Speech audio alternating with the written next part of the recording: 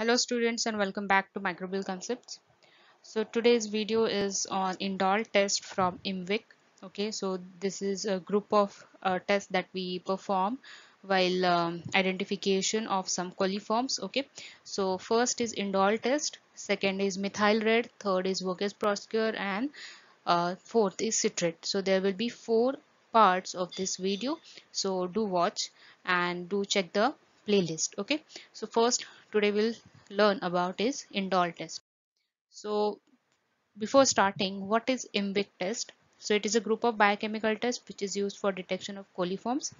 The indole test, it detects the production of indole from amino acids, and that's what we are going to learn today. Okay, so the purpose is solely to identify the enteric bacteria or the intestinal bacteria that are responsible for specific food-borne diseases or waterborne diseases. Okay, so let's start. So the indole test. So indole test is a biochemical process which is used to identify the indole producing organisms from the tryptophan. Okay, now what is tryptophan? Tryptophan is actually amino acid, and it is important amino acid which is found in most of the bacterial cell proteins. Okay, then the bacteria that have tryptophanase enzyme, this is the main enzyme in this test. Okay, so the bacteria which have this tryptophanase enzyme, that particular bacteria is only able to hydrolyze tryptophan into different metabolic products. So what are those metabolic products? Indole, pyruvic acid, and ammonia, of which indole is one that we are going to use here to identify whether the bacteria has this ability to produce this tryptophanase enzyme and hydrolyze tryptophan. Okay, now of these metabolic products, bacteria will start utilizing the pyruvic acid and ammonia and the as a nutrient, and the indole will start to get accumulated in the bacterial surrounding media. Okay, now this is what we are using here. Now this presence of indole can be detected by using the indole test. Okay, so next, so this is the uh, reagents. These are the reagents actually. So there are two tests actually. The first is of tube method, where coax reagent is used for aerobic organisms, and the second one is where we use Ehrlich reagent for the anaerobes and weak indole producers. Okay, now I'm going to discuss both here, so don't worry. So the first, let's see what are the ingredients that are present in both of these reagents.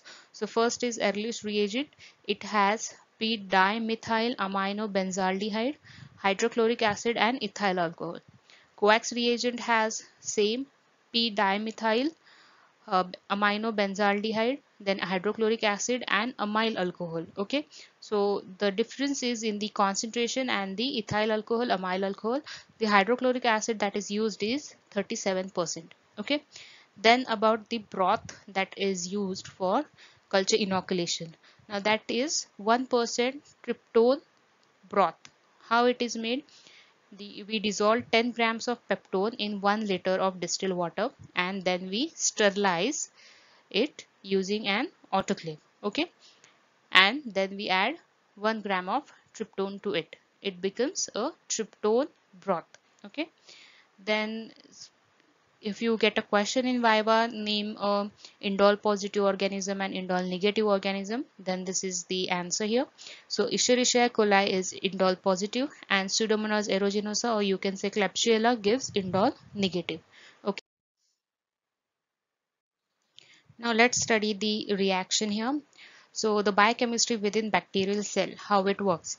So tryptophan is converted by the tryptophanase enzyme into indole, pyruvic acid, and ammonia.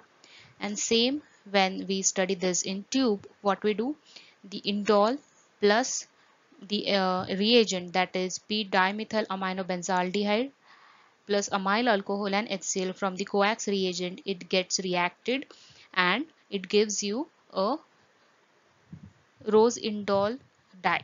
Okay, that is the cherry red compound, and that is what we observe and we report it as a positive reaction. Okay, so do remember what is the reaction here, and let's see the procedure.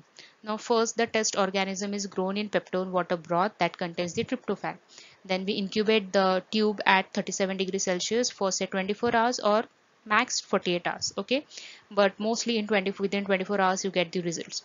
Then we add 0.5 ml of coax reagent and then we observe the results. In case of Ehrlich method, what we do, we add 0.5 ml of xylene first in the tube, then we invert it and we mix it and let it settle. Then we add 6 drops of Ehrlich reagent. Now the enzyme tryptophanase will convert the tryptophan to the to an indole molecule, pyruvate and ammonia.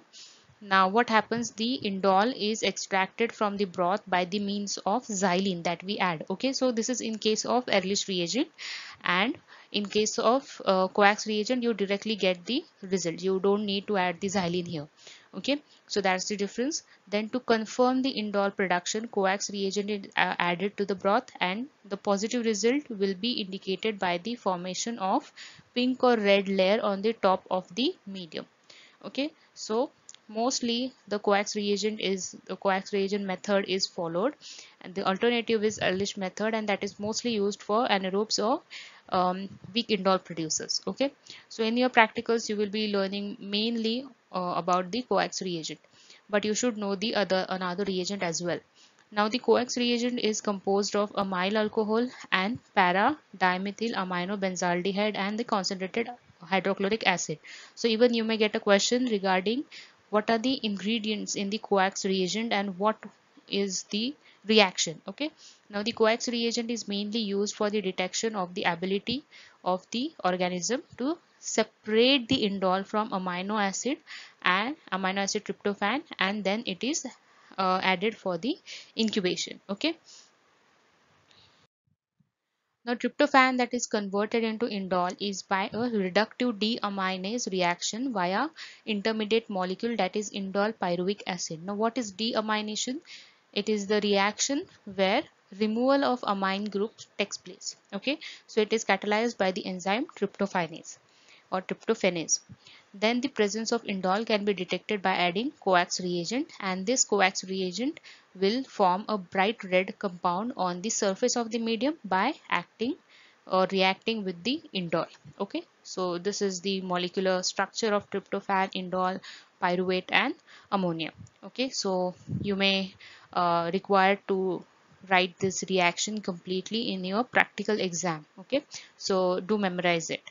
So this was about the indole test, and these are some Viva questions. So that is, what is the name of the media that you use, reagent that you use, give an example of indole positive organism or which amino acid is actually involved in this reaction. Then name the metabolic byproducts, or metabolic products which are formed by the hydrolysis of tryptophan, and the role of xylene in Ehrlich reagent. Okay, so these are the Viva questions. So I hope the concept of indole test is clear to you all, and I will be uploading the other videos on methyl red, Voges Proskauer and citrate test as well. Okay, so do follow those videos. Also do subscribe to my channel, do hit the bell icon so that you will get notified on each new video that I upload, and don't forget to like my video and share my videos with your friends. Thank you.